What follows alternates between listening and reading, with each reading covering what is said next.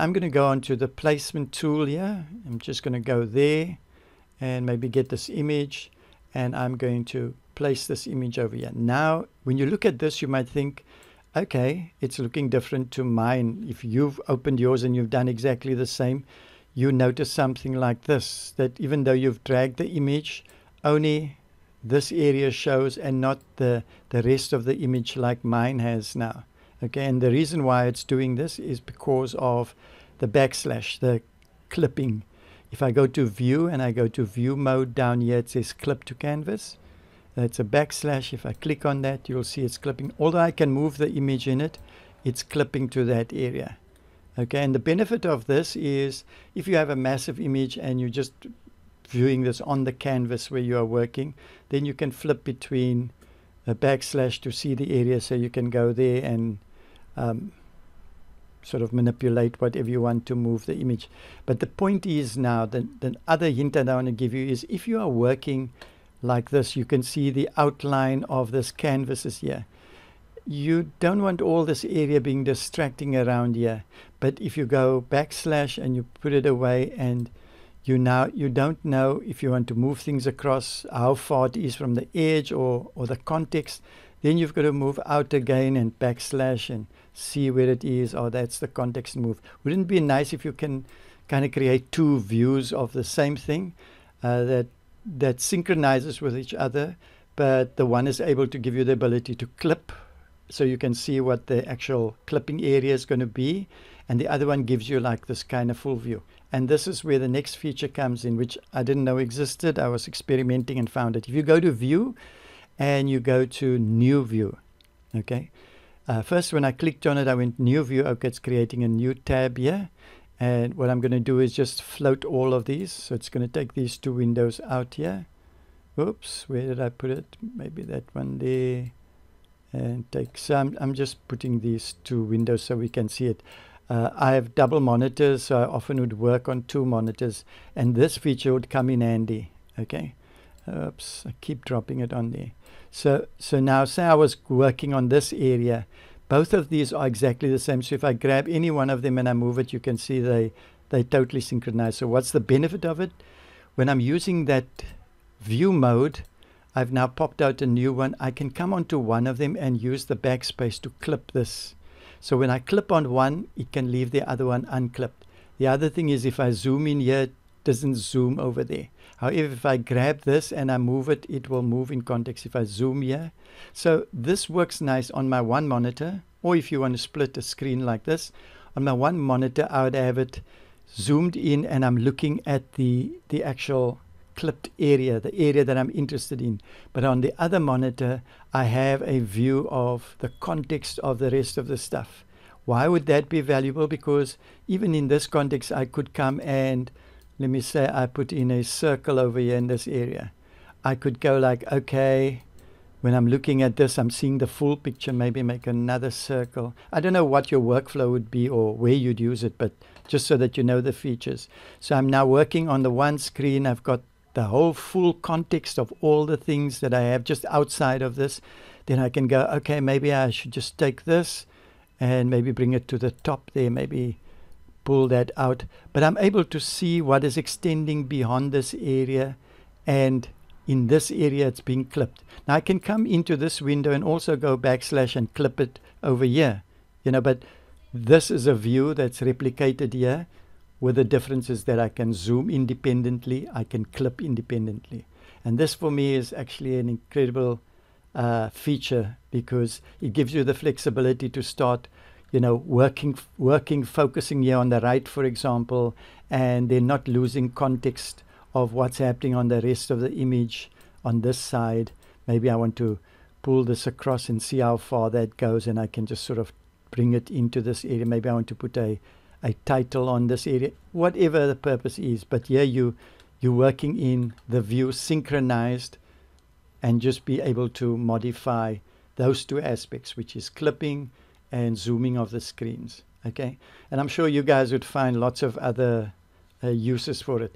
The other thing that I think that goes with this that would be significant, and this could just be if you're working with tons of different shapes. Now I'm just putting shapes here at random. I mean, even if you're working without a photo, you're working independently with shapes. What I'm going to do is just maybe change these colors so that we can identify the different shapes, because I want to show you the other feature that I think is actually quite cool. Okay, so there we've got all of these circles over here. Now we might possibly be working, you know, let's put this here. So you might be working, and this image is sort of like this, where we have this collection. Now, the one thing you could do is you can come here, you know, and select, but then it's not selecting in this area. So you've got to come across here and select, because selecting in the area, zooming and clipping, they are independent. So if you were working, let me just make this even smaller here, just so I can get some space. So if you were working here, now you don't know where that color is, and you can't use the two views to go make the selection and then it makes the selection here, because you're working in different windows. So how do you accommodate that? If you are here, there's shortcut keys. Okay, the one shortcut key is, I'll start off with this one, is Control and Tab. That's literally to move between these two views. If you had them on two different screens, you go Control and Tab, and you can see now I'm jumping through this window, and then I'm coming back in here. I'm moving between the windows. That's Control and Tab. But that's usually helpful if you're working on a different screen and you're hopping between the sort of global view that you have there and this clipped view.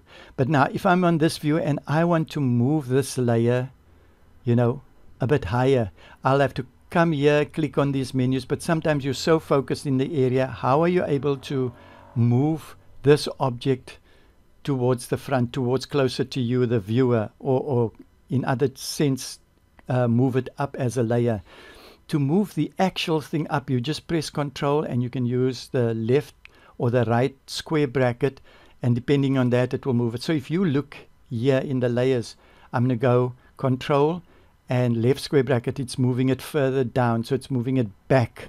So if I do the other square bracket, you're going to see it's going to start hopping up till it gets to the top layer. Then maybe I want to move it down to being under the gray one, or maybe under the red one. Can you see here on this side here, you square Control and square bracket left and right, you're moving your selection up and down, sort of using this backward one and forward one setup. But that's just a nice control key. The other one is if you are focused, for example, in this area now, but you want to make a selection of one of these other ones, but you pretty much want to make the selection and move them backward and forward without clicking on the mouse, you can just include with a Control, include an Alt, and on the screen, the selection, it will go and make a different selection. So it's not moving your selection up and down in the layers. It just jumps to a different selection in the object. It will move. If I press Control Alt and I use the square brackets, look, you can follow what's happening over here, but also have a look here. Control Alt and square bracket, it's moving to the next one there, and then it will start to cycle right down to the bottom. If you just go Control Alt and keep maybe the right bracket or the left bracket, it will just keep cycling whichever way you want to go. So I'm right bracket, and you can see it's hopping through the different objects all the way up. So now it's not moving the layer up or down, it's just making a new selection up. Or if I go square bracket left, I can go down or up. So say I wanted to select the, let's put it, I want to select the gray circle and move it below the blue circle. So I want to select this one here and move it below here. I can keep Control Alt and just move up there, and then I let go of the Alt. So now I've just got Control because now I want to move it, and I can move it down to the bottom there. So you see it's happening in the selection, it's doing that. So you might have lots of different layers, maybe have 10 different layers. So for you to move, mostly you'll probably use the Control Alt to sort of and square bracket to navigate on your screen to get another selection. Once you get to it, if you want to bring it further forward or backwards, then you let go of the Alt and keep the Control. Okay, so if I want to move this photo now forward, I can either come here, take it and click here, move to front, or take it and drag it up. or I can just go Control Alt and navigate to it and then let go of the Alt and just move it all up there to the top. See, and move it back one by one. Okay, so I'm sure you'll find usage for it, but that is going to help you with your faster workflow when you're working through different selections.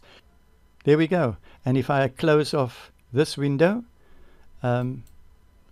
I'm back at the other one. I'm not losing that because the only difference would be the clipping. So I'm still keeping everything as per usual when I close off the one window that I was referencing, the one view.